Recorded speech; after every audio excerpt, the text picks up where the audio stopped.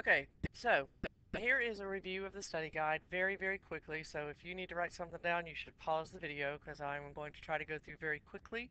I will show you calculator steps. I'm not going to write anything down because that's what part of your work is supposed to be done as I explained in class each time. Okay, your first problem deals with two variables, independent and dependent. The more wrapping paper sold means more money is raised. So money is dependent on the wrapping paper. The inside is the independent. Might be something to write down.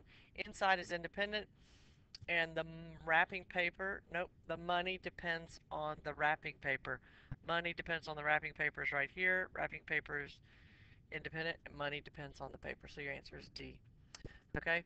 Number two, solve the following equations. You need to know your order of operations and know how to work those backwards to find the correct answer.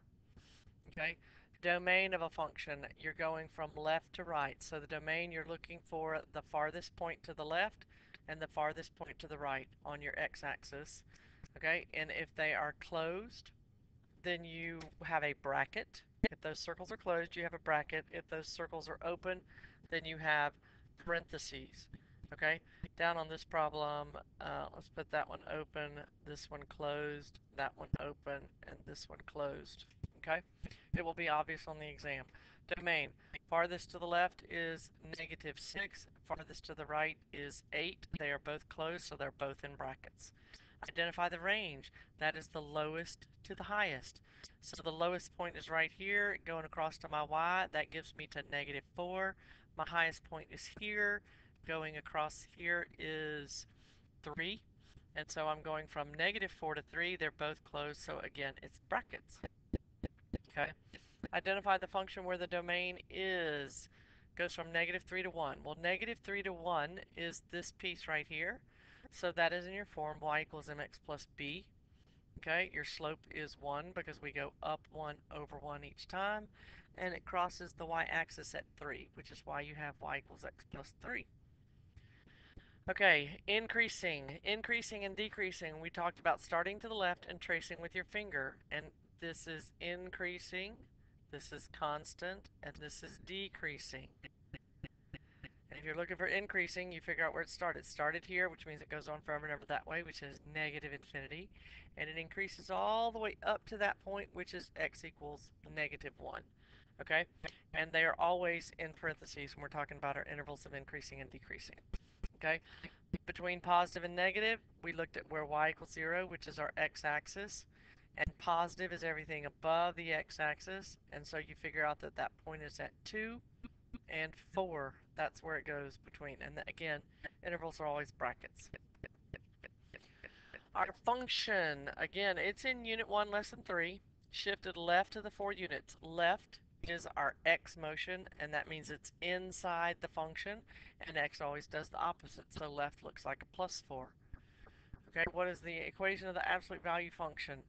Okay, you can go graph each of these. If you don't know what the absolute value function is, you can go put it in the calculator.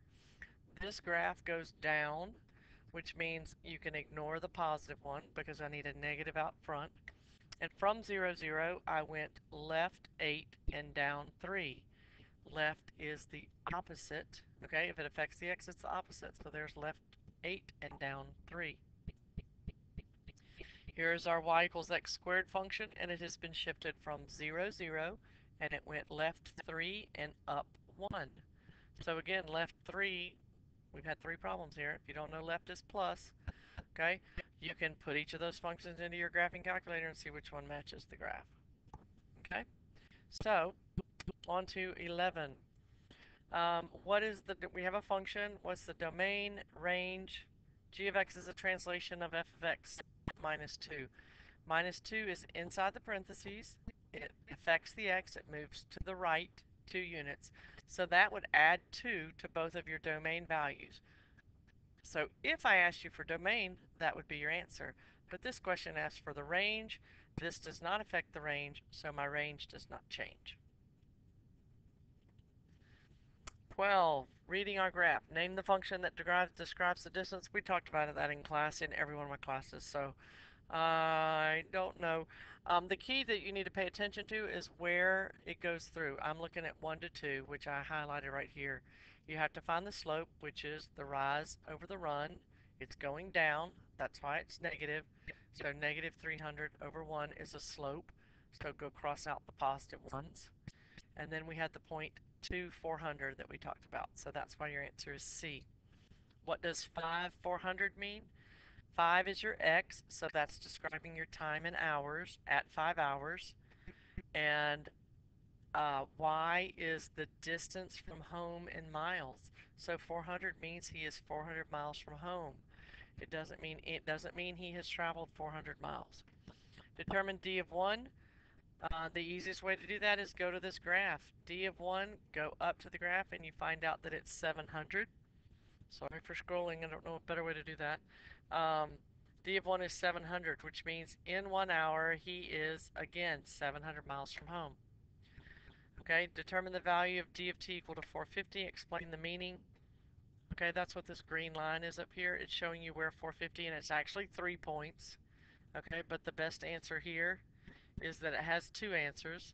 One of them is 2.5 hours and the other is 3.5 hours, and both times he's 450 miles from home. All right, I think I did them all. 16. Solve the inequality. You're going to add 4 to all parts. So add 4, you get 8. Add 4, it goes away. Add 4, you get negative 4. And then divide by 2. And when you do, you get that inequality. Equals means it's closed. Not equal to means it's open. Okay? On this one, you solve each one individually. You're going to add 2, which is going to give you negative 10, and divide by 2, which is going to give you negative 5. So the only one would be these two, so you got to do the other part. You subtract 3, and you get 4, and divide 4 by 2, and you get 2, which is why A is our answer. An OR is always the type where we have the two rays going in opposite directions. Not always, but more times than not. Absolute value equations. There are buttons in your calculator if you want to put those in. Okay, for this particular problem, the absolute value of x minus 6. Absolute value button. I'm going to click on my little template next to the 9, and the absolute value, come on, and it said x minus 6. I'm writing minus 6 here because the problem says x minus 6, but I was plugging in a equal to 16. So if I put in 16, do I get 10? Yes. Should you stop there? No. Because if 16 worked, then you obviously know you need to try and see if negative 4 works. So what you can do is you can go and highlight this. On yours, you can go hit Control C, and then you come down here and hit Control V, and instead of 16, you can put negative 4, plug it in, and you get 10. So that tells you that the answer is B, 16 or negative 4. Okay, subtract 7, absolute value of x equals 10. Again, 3 works, but so does negative 3, so the answer is C. Now, another thing you can do, if you don't want to solve it algebraically, you don't want to plug it in, this is the thing where we did y sub 1 was equal to this, y sub 2 was equal to that, or add it to both sides and put it in your calculator. If I did the absolute value of x minus 2, this is number 20, the absolute value of x minus 2 is equal to negative 15. Well, that's enough. Okay, so go to a graph page, control, page, graph. And what we had was, I think it said, the absolute value of x minus 2. So we graph that. And then we have, what's the other one? Negative 15. So now I'm going to hit tab and I'm going to type in negative 15. And when I graph it, you don't see it because the y value at negative 15 is below there. So from my graph, do those things intersect? They do not, so the answer is no solution. Okay. The other way to do that we've talked about is to put the 15 to the other side. I like that better because then you're just looking for the zeros and we're consistent with that. So if I were to do that, I'm going to add a graph, and this time I'm going to say I want the absolute value of x minus 2 And instead of minus 15, it's plus 15 because I've put it all on the same side of the graph. But plus 15 should hopefully let you know that it intersects at 15. So there's the graph. All you have to do, y'all, is click on a number and type it, hit the backspace and type over it to change the size of your window. But that plus 15 tells you that that's the y-intercept, so I know that it crosses up there, and it clearly never touches. So again, no solution. 21 and 22, you've got to know the vertices are the corners of this shaded region, and make sure that you read all the details with the graph to know that it's in hundreds and not just ones. Your hooded sweatshirts, again, I talked about this in every class. One class wrote this one, and I will put that up there because that was probably easier for some people. That was 10x plus 5y. And then you could think of each of these points being x and y, and that might help you get the right answer because the sweatshirts are on the x-axis and the crew necks are on the y-axis. So that works that way. All right, moving along. 23. Again, another one you can put straight in your calculator. Y is greater than or equal to x minus 1 plus 3. Control, doc, putting in an equation. All right, it said y is greater than the absolute value. So if you're in your equation bar and you hit backspace, then I can change it and say I want to be greater than. So y is greater than, go get my absolute value. Now I don't remember what it said. X minus 1 plus 3. So x minus 1, go outside the absolute value, plus 3. And there is your graph. And that's the one that matches. So that's 23, 24. These are your x coefficients. These are your y coefficients. These are the constants. Okay? So x, negative 2 and 14. Y, negative 9, negative 2. 11 and 15, and that's not what that says, so that's why C is your answer. Okay, solution of the system. You can plug those numbers in and figure out what it is. I will show you how you can quickly do it with matrices. I'm just going to go to a new calculate page. This is the nice thing about this, moving things back and forth. I'm going to RREF and parentheses a matrix, and this matrix is going to be, when you look back at it, y'all, it has 2 rows and it has 1, 2, 3 columns. Okay, so that means I need to use this one. Come on. And I'm going to have 2 rows and 3 columns. And again, I don't know what my numbers are. 4, 4, negative 12. So 4, 4, you tab between your entries. 4, 4, negative 12. And then 4, 5, negative 8. 4, 5, negative 8. And you hit enter. And that tells you y equals negative, excuse me, x equals negative 7 and y equals 4. So your ordered pair, negative 7, 4. All right, 26. Okay, just like the matrix that I did, 26, excuse me, you would do the RREF command, which I have done, but I want to show it to you so that you can see. If you hit control and the up arrow, you see all the pages that you have, and I'm going to go to that one right there. And I'm going to scroll up and show you there is number 26. I did RREF parentheses 5, 3, 2. These are my x coefficients, these are my y coefficients, my z coefficients, and my constants. And when you hit equals, it gives you this matrix that tells you x equals 1, y equals negative 3, and z equals 0, which is answer A to that problem. If you forget, I mean, hopefully you write REF on your note card, but if you forget, you can always hit menu and then go to matrix, and then there is RREF. RREF for reduced row echelon form. Okay, find the inverse of Q. Okay, that is how you do it. That is the work that you should have on your paper. And also, to show me work on here, you should be writing down anything I tell you on a calculator. If you did it on the calculator, you can tell me the buttons that you push. So this particular one, or this one here, you can, again, if you want to make sure you get the right answer, I can go down to the bottom. and I'm going to go get a 2 by 2 matrix that I have to find the inverse of it. And the matrix is 1, 2, 3, 4. And to find the inverse, you raise it. So I'm going to use my little caret symbol. Raise it to the negative 1. And then hit enter. Okay?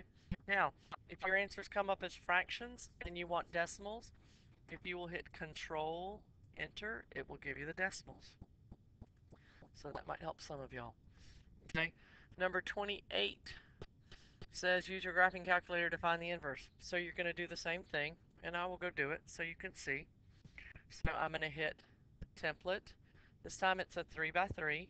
So I'm going to click that one, 3 by 3, and put it in. I've got 1, 1, 2, 4, 6, 6, 4, 2, 0. Go outside, raise it to the negative 1, hit enter. It has fractions, but all the answers on the exam are in decimals, so you're going to hit Control Enter, and it gives you the decimals, and you can find your answer. Okay, that's 28, 29. Okay, same thing. Okay, for 29, we can go enter some matrices. All right, I guess that's why you're watching. So I'm going to hit a 2 by 2. I don't know why it has to do it twice.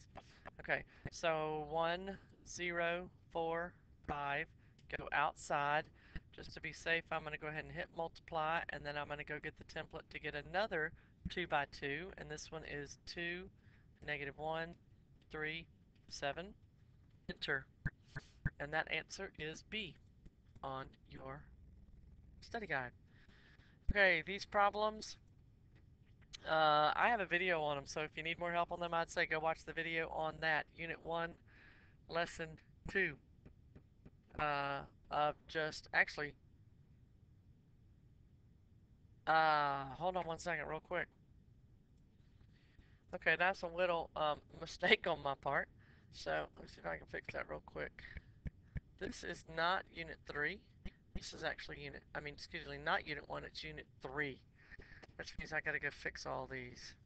Okay, these are Unit 3, 3, 3, 3, 3, 3. Yeah, Unit 3. Okay, so we talked about that in every class. Again, composing functions solved by factoring. One of the things that I did point out to people, if you end up with this kind of answer, the calculator is not going to help you so much. You got to do it by hand. But if you have an answer like these, you can always graph this. Okay, that says y equals x squared minus x minus 12, set equal to 0. So I can go, again, control new doc, because I can have a bunch of pages. Okay, so if I do that, I'm going to put in, what was my equation? It was x squared minus x minus 12.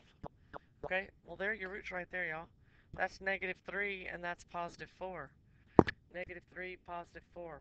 I don't know what, I think it's faster to factor, but it's just a way that you can check yourself. So you can do that anytime you have an equation to solve it. Set it equal to 0, graph it, and find where it crosses the x-axis.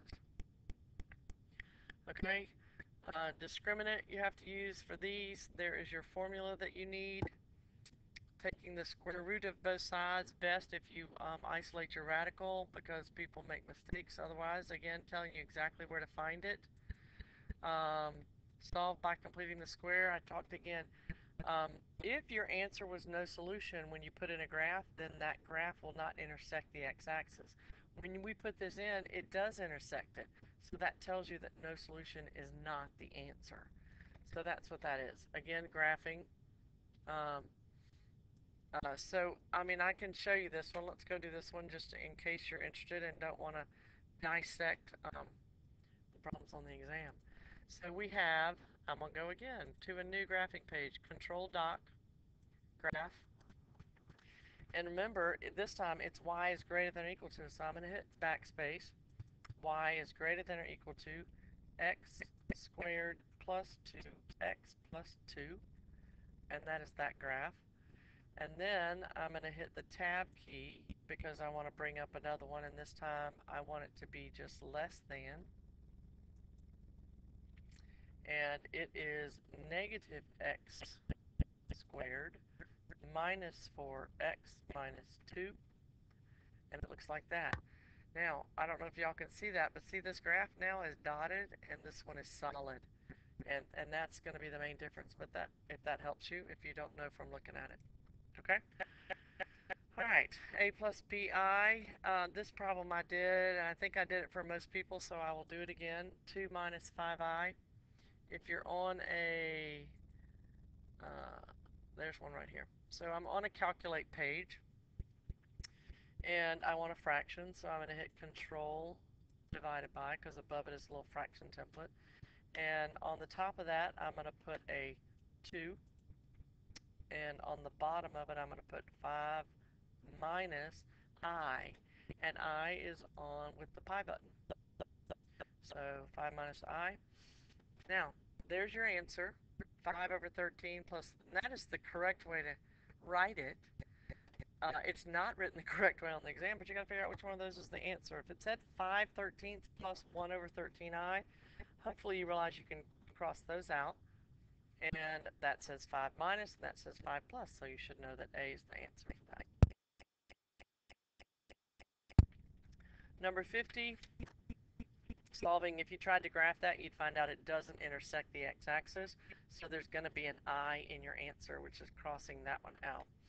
But again, I think completing the square is the easiest because you can't factor 17. All right, 51, section 4.8, go review it if you don't remember how to graph. These, punching it straight in on a Inspire is not going to help you with these. You've got to know how to do them. So I would go in those section notes or look in the video on that lesson if you need more help. I do want to caution you about this one. When you put things in a calculator, if you can put it in a calculator and get one of your answers, make sure you pay attention and put it in exactly the way it's written. If they're parentheses, make sure you put parentheses in the calculator, and if not, then don't, so you can make sure you get the right answer. 58 is a problem that you can graph it. I did to begin with, but I think it's easiest probably just to plug in the numbers and figure out which one works. But again, if you move the 2 over and you graph it, you can find these answers. And actually, I will do that for you real quick. If you don't watch it, you can just fast forward through it, but in case some people are interested. So, excuse me, a new graph page. Excuse me. So I have the square root, which is above my squared button, and it is 2x plus 4. Go out of the radical, minus control square root of x, go out from under the radical, and then minus 2, because I got to bring that 2 to the other side. So when I graph it, it looks like that. And if you look back at your answers, it has 0 and negative 16 and 16. So you might change these and make sure, the class is not over, make sure that you include negative 16 to 16. Once I clicked on that, I can hit tab and go through these different ones. So I'm going to make that one go to 20. Okay? And that one, again, it doesn't matter. Now, it looks like it goes through at 16. You can either zoom in on that, use your analyze function, or you can hit Control T and go look at negative 16. Oh, if you notice, negative 16 is not an option.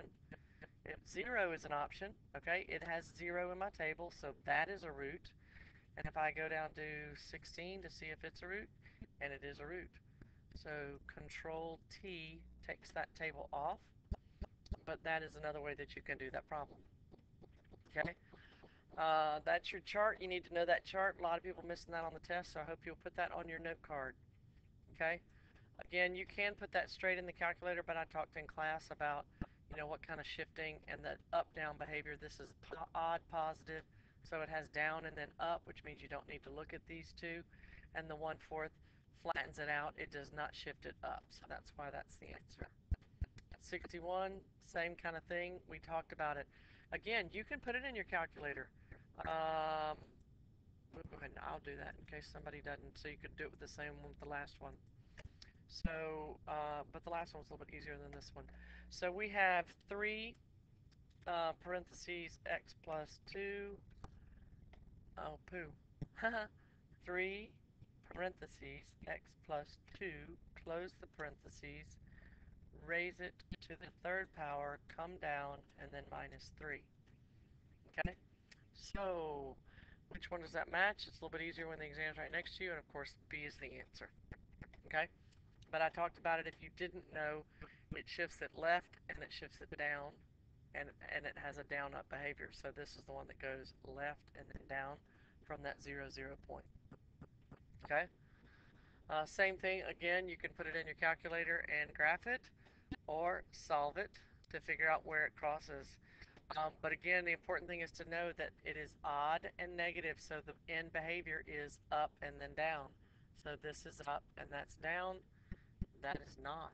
So that's not one of our choices or a possibility. Okay, 63, what else with the graphing calculator? This is one I did at the very beginning. Well, not really, but anyway. You set up your factors.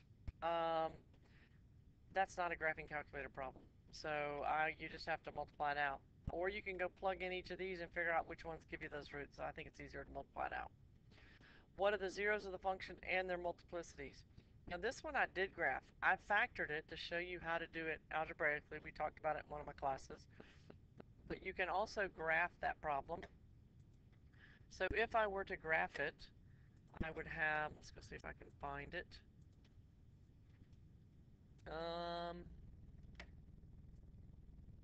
I think it's right here. Yep, that's it right there. So this is number 65. While f of x equals x to the fourth minus 4x cubed plus 3x squared. And they're asking us what are the zeros of the function. So you should be able to tell that 3 and 1 and 0. Okay? And the other thing that it's asking you about this is which ones have a multiplicity of 2 and which ones have a multiplicity of 1. Well, what we talked about in this lesson, which is 5.2, okay, if it has a multiplicity of 1, then it goes straight through the graph. Boom. If it has a multiplicity of 2, it behaves like a quadratic, and it's a parabola, so 0 has a multiplicity of 2. So that's how you do that problem. Number 66, determine which binomial is not a factor. Again, you got to know, you can go long division for each of these, or you can know the related root and do synthetic division with each of these, which the numbers are kind of big and I didn't want to do that. Or you can go put this function in your calculator. So I went and put it in my calculator and it gave me this right here. Here it is right here. I entered it. 4x to the fourth minus 21x cubed plus minus 46x squared plus 219x plus 180. And if you look at all of those, okay, what I did in the classes was remind you that Control T brings up your table. And I'm looking to see if negative 4 or negative 3, I do not have negative 4. I do have negative 3, and I do have positive 5. Control T, I'm going to take that off. So I have 5 and 4 and negative 3, and that kind of looks like negative 3/4, which means that I have all three of these and not that one. So that's why A is not a factor. All right, 67, we're just about done. I'm going to be done under 30 minutes, okay? So, if you have any questions, email me. I give you the lessons, 5.4. If it's a factor, you can do long division, x minus 2 into this to get the answer, or you can do synthetic division and get your answer. Either one. Possible rational roots calculator is not going to help you.